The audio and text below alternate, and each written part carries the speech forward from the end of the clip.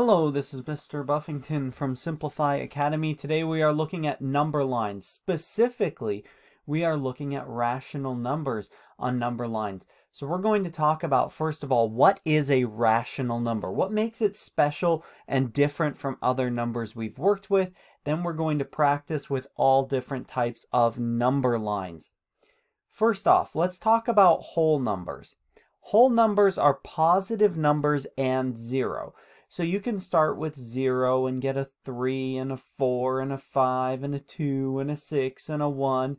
These are examples of whole numbers, positive numbers and 0. All right?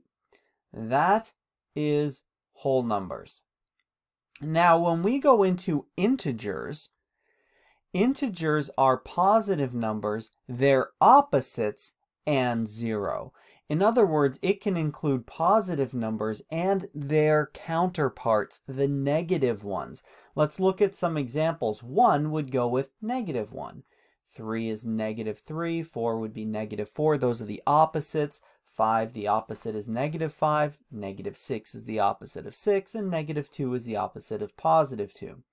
So integers include positive numbers, their opposites, and 0. So positive, negatives, and zeros. Now, the next set of numbers we're going to talk about are rational numbers. They include fractions that are made by integers. In other words, any combination of these integers that we have on the board made into fractions are rational numbers. So they include positive fractions, negative fractions, and 0. So let's look at some examples of rational numbers. We could have 1 over 2. You could have -3 over 4. You could have -1/9, +2/3, 20 over 4. These are examples of rational numbers. So they include positive and negative fractions, basically. All right?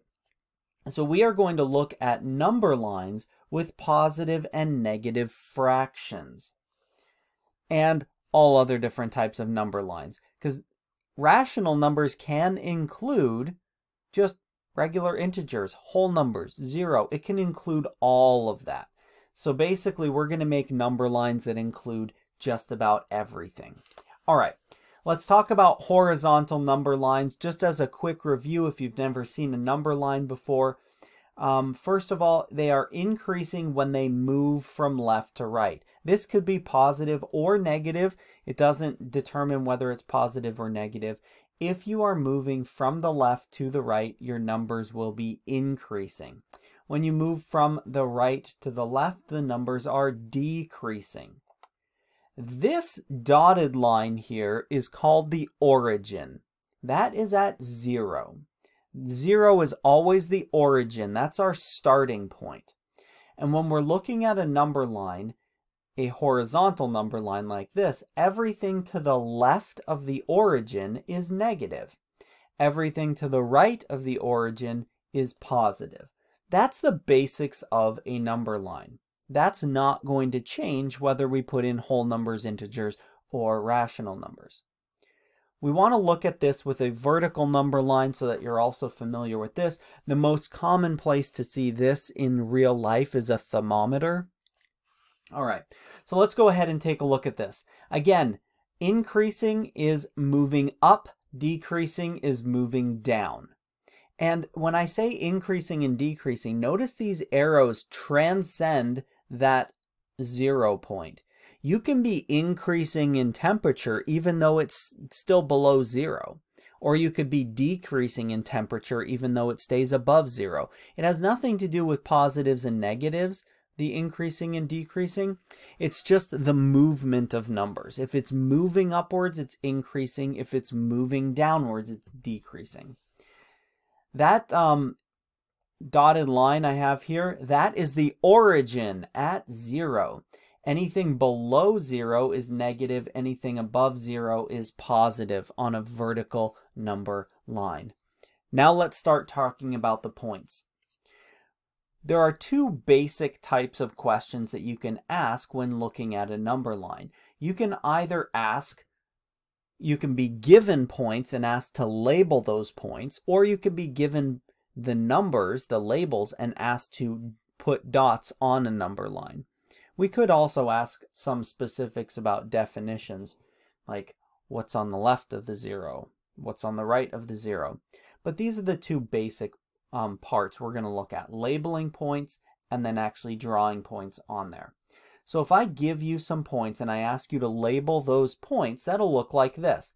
So we have the blue point way over there, that is 5. It's at the point 5. These ones are pretty obvious because it's on an already labeled point. However, when you go to a point like the red point, that one becomes a little bit more challenging. What would you say the label for that red point is? This is a challenging one, probably the most challenging of the rational numbers. This one is -2.5. It's between -2 and -3, so you can see that that's there.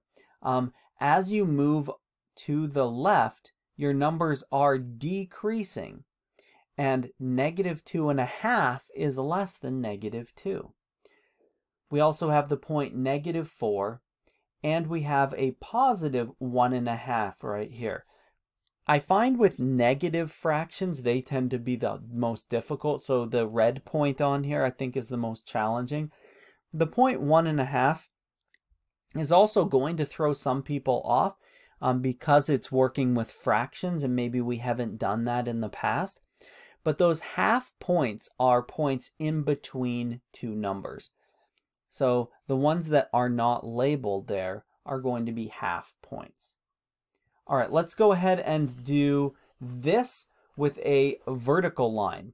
If I was given this point up here, that blue point, that would be the point 4, right? That one's pretty straightforward. Now let's move down a couple of them. If you've got this point here, that is +1.5. When we go below 0, again, we're getting into negative fractions. So try that one out. What would you label that point? It's between 0 and -1. That's the point -1/2. It's halfway between 0 and -1. It's still a negative number, but that's a half point, right? And this point is a very special one. It's the origin, and the origin is always on 0. All right, now we're going to actually give you some labels and ask you to draw out those points on the number line. Obviously, you can't do that without drawing markers on your parents' computer screen, which I do not encourage. All right, what I'd like you to do is to try that out. Maybe, I don't really endorse even touching computer screens, but try and see if you can figure out where those points would land. All right, here we go. Our first point, 1. That's the orange point. That would go right here on the number line. That one's pretty straightforward. It's a positive whole number. Not bad. The next one, again, probably the most challenging, a negative mixed number, a number and a fraction. -3.1/2. For this, I start at the origin, 0, and I start moving left towards that number -3. I remember that 3.1/2 is halfway between 3 and 4. So that point is going to be here, -3.5. The most common error here is to put it actually at the point of -2.5. Because we sometimes think, oh, a half, that's going to increase it. But when we are a negative number, remember it's between -3 and -4. The next one we'll do is the green point 1/2. That's located right here. And then the blue point -1 would be located here. I do need to talk about one other thing with number lines, and that is scale. Sometimes each dash does not represent an entire number. You saw that in the previous one. Each dash on the number line represented 1/2. Well, in this case, each dash on the number line represents something that's bigger than 1. And that's another challenge with number lines that we want to try and conquer in this lesson. In this case, try to look at this number line and figure out, what does each dash on the number line represent? If you notice, it starts at 0, and then the first labeled point is 10, and then the second labeled point is 20. But what are those incremental points in between? Those would be 5s. We're counting by 5s on this number line. It goes 0, 5, 10, 15, 20, 25, 30. And that's the scale for this. This is a scale of 5. So go ahead and try to label these points on this number line. Here's where those points would land. 15 is right between 10 and 20. Negative 25 is between negative 20 and negative 30. This is similar to those half points, right? It's very similar to half points, and that's why we do this scale at the same time, because it's really important that we recognize 20 and 30, right? We go between 20 and 30, and we'll have 25 in between. Just like when we go between negative 2 and negative 3, negative 2.5 is in between. All right, the point, let's do the green point next. 50 is way up there, and negative 10 would be located right there. Couple things to remember. When we're working with horizontal, right is increasing, left is decreasing. When we're working with vertical, up is increasing and down is decreasing. You will work with these things in your future, I guarantee it. So take a look at the vocabulary at the beginning of the lesson. Also try and focus on the labeling of points, and when you're given a point, try and identify where it is. I hope that lesson was helpful for you. Make sure to practice using that worksheet. Good luck on the quiz. Have a wonderful day.